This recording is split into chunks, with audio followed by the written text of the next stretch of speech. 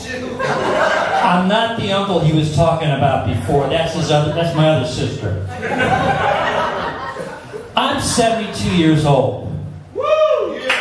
And I'm not old. I got plenty of energy. Yeah. I walk my dog every day, twice a day, for 2 hours. Alright, should only be an hour and a half, but you know that dog stops every 10 minutes so I can pee?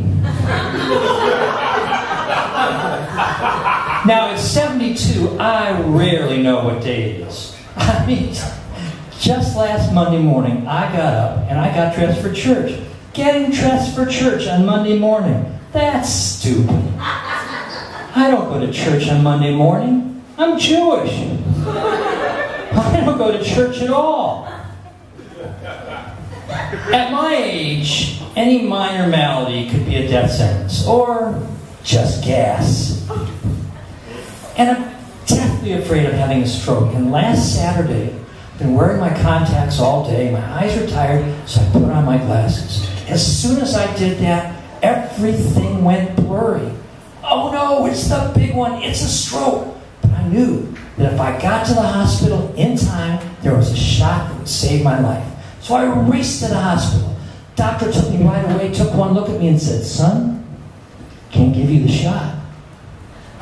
You can't give me the shot? Why? Am I too late? He says, "No, son, you're too stupid. Take your contacts out before you put your glasses on." My adult kids, for some reason, give me no respect at all. You know, they say things to me like, "My house, my rules. It's still COVID out there, wear a mask. And Dad, stop fidgeting, we're trying to change your diaper."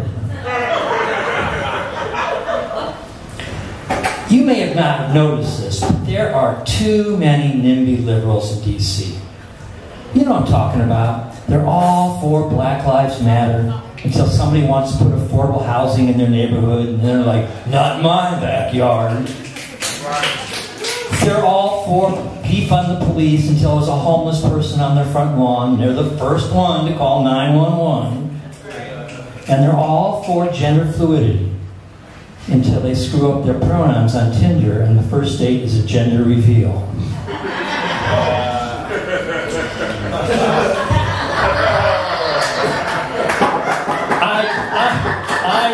She finally got it. I do love living in D.C., except, you know, it's so expensive. You wouldn't believe what it costs these days to buy a politician. And they're not worth it. Both D.C. and Georgia politicians have tweeted that Jews control the weather. Come on. We haven't been able to control the weather since we left Egypt the first time. And I'll tell you a little secret. If we really had that superpower, we'd just keep Manhattan a toasty 78 degrees. Jews and misery, Jews and misery. We go together throughout our history. We just love being dour. We get sadder by the hour.